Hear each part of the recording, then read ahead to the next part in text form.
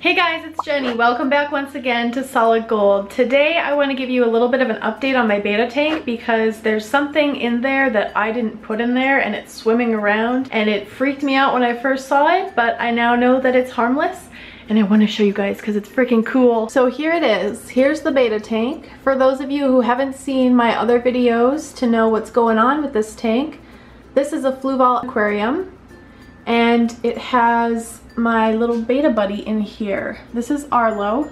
He is a copper colored Dumbo half moon betta. Please excuse all the like green stuff. That's actually from the moss balls, I think. I think they're just trying to grow, so they're shooting off little pieces of growth and it just gets a little bit out of control looking. It's like they're due for a haircut or something.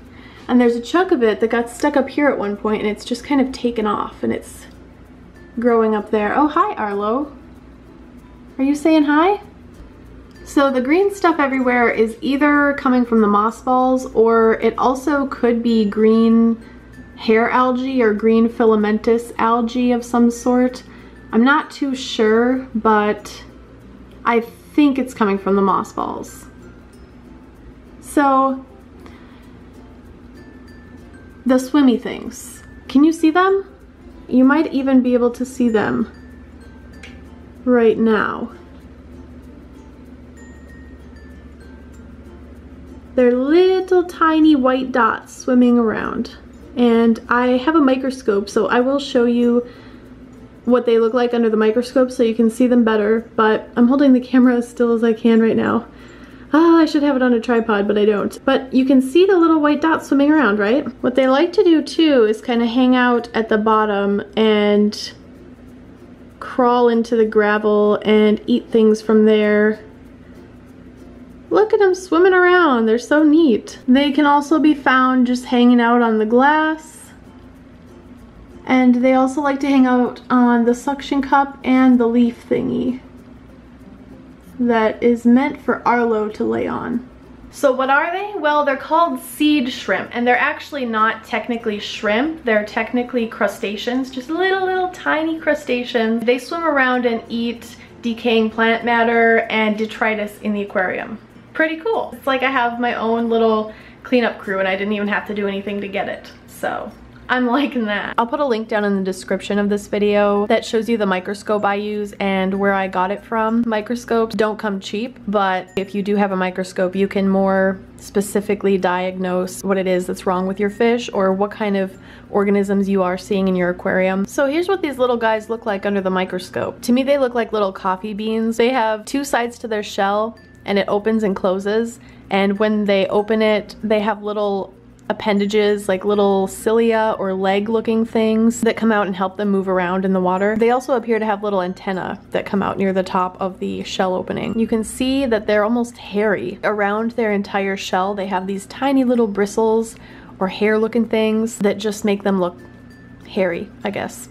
The lens I'm looking at them with now is the 4x lens, which when combined with the 10x eyepiece, the magnification of these guys right now is 40 times. In this clip, I have them on the microscope slide with also a slip cover placed over it.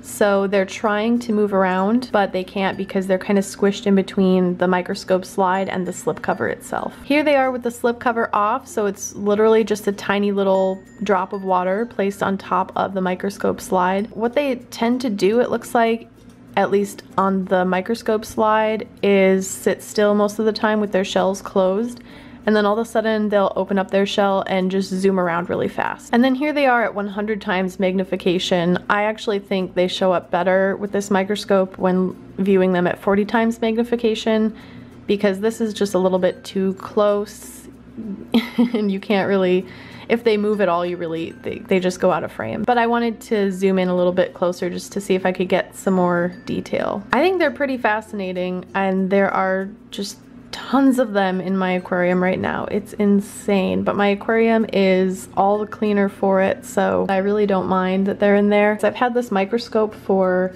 actually a couple of years now, but this is the first time I've ever shown you guys a video of me using my microscope because every time I do a scrape on my fish, if I think there may be something wrong with them, or just, you know, just to check up on them. I never find any bugs on them, which is awesome, and it's a good thing because it means I have really healthy fish. But I also haven't been able to share anything with you guys about my microscope yet, so this is my chance. They like to sift around in the sand. They actually like bury themselves down in between the little pieces of sand and eat the detritus that's under there. In my aquarium, I used to have an issue with this long filamentous brown algae, crappy, icky stuff that would just grow all over the place out of control. And actually, I haven't had a problem with that at all anymore. Ever since the Ostracoda came in, they have just eaten it all and kept it staying really clean. This tank is actually a little bit overdue for a water change compared to how I like to do my water changes. I like to do it every week, but I think it's been a couple weeks. Shame on me.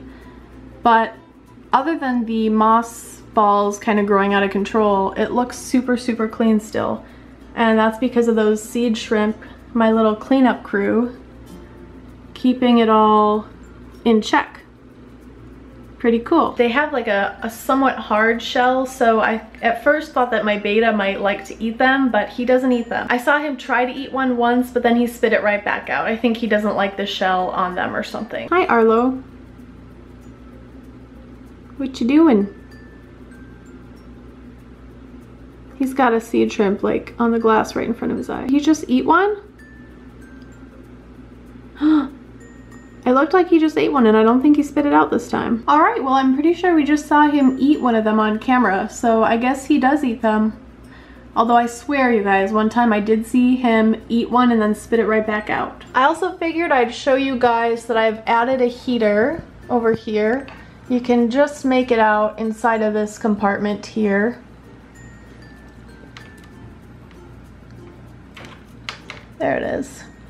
I don't even have the suction cups on it because it just wedges right in there next to the filter tube and stays put pretty well. I'll put a link in the description section of this video of what this heater is and where you can buy it. I bought it from Amazon. I love buying things on Amazon. It can be hard to find a heater that's small enough that it'll fit in this little compartment of the flue ball edge. So I'll put a link to it in the description so you guys can check it out if you want one too. I also added a thermometer. It looks kind of ugly. I don't really like the look of it in the tank, but I like these simple glass thermometers just because they're so simple and easy to use. I also have found that I have some planaria in this aquarium now too. If you're not familiar with them, they are like a little tiny flatworm, and they have kind of like a triangular shaped head, and they eat basically the same kind of things as the seed shrimp, and they're also perfectly harmless. I've had them in my goldfish aquariums from time to time before. Not too often because I think they're attracted to and they proliferate because of decaying matter in the aquarium, and usually my goldfish aquariums are very, very stark and clean because I like to keep bare bottom tanks for them because it's so much easier to clean and I have so many of them. But my betta tank has sand and also some live plant matter and all that, so it's a lot more likely to attract planaria and seed shrimp and other things like that. Thankfully, both of these little organisms in my betta tank are perfectly harmless, and it's kind of cool actually, so I just wanted to share them with you guys. Have you guys ever had planaria or seed shrimp in one of your aquariums before? If so, did you try to get rid of them, or did you just enjoy the ride and let them stay and be a part of the ecosystem of your aquarium? For me personally, I think that's what I'm gonna do because they're not hurting anything and they're not really bothering me either. I think it's actually kind of cool to have kind of a little ecosystem of sorts going in my aquarium, so I don't mind them at all, and I'm not going to try to get rid of them. If you're new to this channel, I do videos every Friday and sometimes on Tuesdays as well. I have a huge fishery mount in my garage where I have tons and tons of beautiful goldfish, and this channel is usually all about goldfish, but I am doing some more betta videos and maybe some other types of fish videos in the future as well. So stay tuned, and if you're not subscribed already, be sure to hit that subscribe button. If you are subscribed and you want to make sure that you see all of my new videos, because YouTube has been making some changes for a while now where even if you're subscribed to a channel, you don't necessarily see every one of their videos, which really sucks, right? Because if you subscribe to a channel, it means you want to see their videos. At least that's what it means when I subscribe to a channel, so. But they have added this little bell button that you'll see next to the subscribe button below each video, so you can click on the little bell button and it'll send you a notification every time there's a new video that I post. That's a good way to stay in the loop and also be one of the very first ones to see my new videos when they come out. not. Thanks for watching another solid gold video. I hope you enjoyed this little mini update on my betta fish, and until next time, stay gold.